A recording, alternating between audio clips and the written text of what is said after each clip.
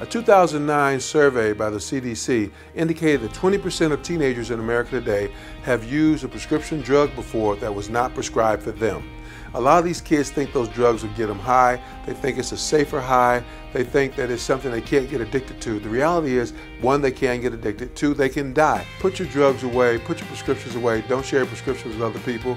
And please understand, prescription drugs can kill.